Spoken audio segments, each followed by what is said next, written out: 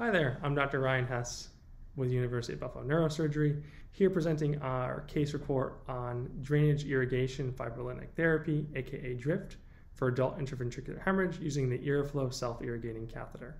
Hopefully this case is educational and demonstrates the benefits that IRRAflow has over standard EVD drainage. Intraventricular hemorrhage has a fairly high expected mortality rate, reported to be between 50 and 80%. The incidence of this pathology is also quite high as well, reported in some series to be as high as 45% of intracranial hemorrhages. Treatment of intraventricular hemorrhage is typically done through the use of an external ventricular drain, though this is not without its complications. In a series by Fargan et al., they reported that up to 19% of the EVDs recorded at least one replacement, and up to 45% of them developed at least one occlusion requiring irrigation to relieve the clot burden. For this case, the patient was a 72-year-old female with past medical history of myocardial infarction, hypertension, and type 2 diabetes. She was found unresponsive at home, and on arrival to the emergency room here at Buffalo General was noted to have a GCS of 9. An emergency CT was performed demonstrating diffuse casted ventricles due to intraventricular hemorrhage, and a not demonstrated CTA demonstrated a A23 junction aneurysm measuring approximately 3.3 by 2.2 millimeters in size. Given the patient's casted ventricles, we opted to place an IRRAflow. Given in our experience, casted ventricles of this nature typically require several EVDs to drain. After placement of the IRRAflow, the patient was taken to our angiography suites for coil embolization of her A23 junction aneurysm, which is noted on the lateral view of the angiogram by the red arrow. Following her embolization, the patient was monitored closely in our intensive care unit. On day 2 of treatment, she developed elevated intracranial pressure, requiring a second EVD due to concerns of loculated hydrocephalus.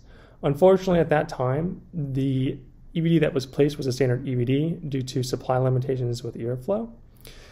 This did actually provide an interesting comparison between the IRRAflow and standard EVD. The day after it was placed, the standard EVD actually clotted off and stopped functioning. Thankfully, the patient's ICPs had normalized at that point. On day 6, we noted that the IRRAflow ventricle obviously had significantly better drainage than the non-IRRAflow ventricle. So at that time, we decided that an IRRAflow would be placed on the left side as well, and we would administer TPA through the right side IRRAflow catheter.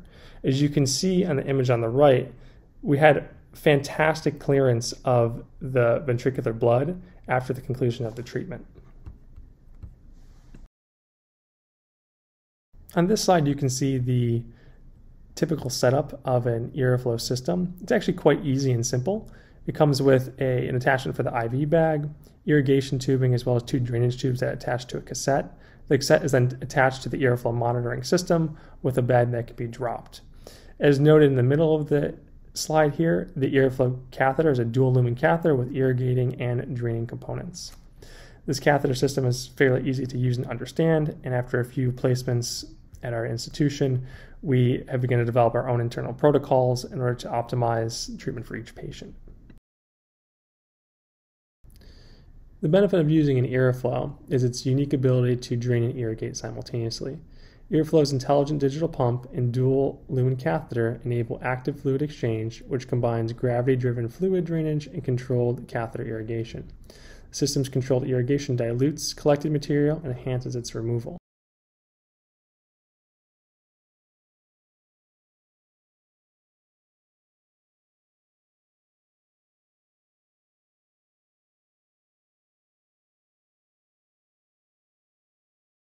As hinted at in the previous slides, you can see the progression and the comparison of the IRRAflow catheter to the standard EVD.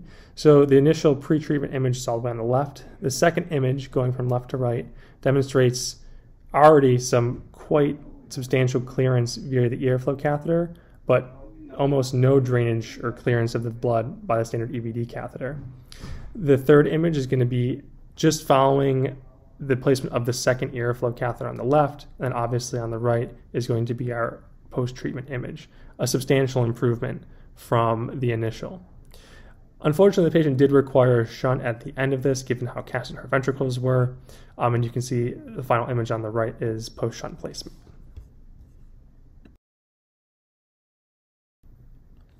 The clinical decision to use the IRRAflow system in this patient actually stems from our current understanding of why patients develop post-hemorrhagic hydrocephalus.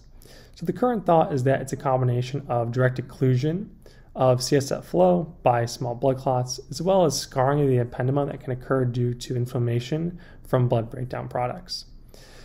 Interestingly enough, the DRIFT trial that came out of the UK several years ago describes a process of treatment where aggressive ventricular irrigation through a standard EVD and fibrinolysis with TPA was used in neonates with germinal matrix hemorrhage with intraventricular extension. The 10-year follow-up data actually came out quite recently and demonstrated superior cognitive outcomes compared to standard lumbar puncture and shunting used in these patients.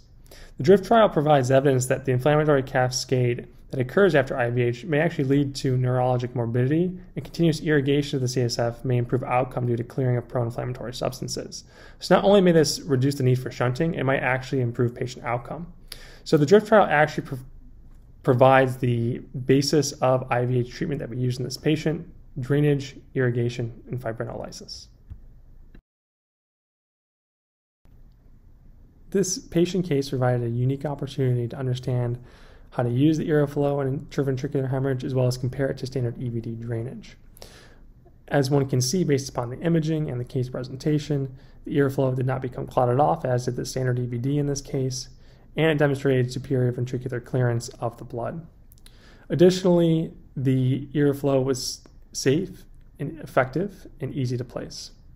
Theoretically, IRRAflow with TPA could be used in the standard protocol used in the DRIFT trials, and in theory should reduce the need for shunt dependence as well as improve neurologic outcomes. Obviously, this is a single case report and more data as well as standardized protocols are needed, but this does give hope that the IRRAflow can be used in such a fashion and improve the outcomes of patients in this otherwise morbid condition.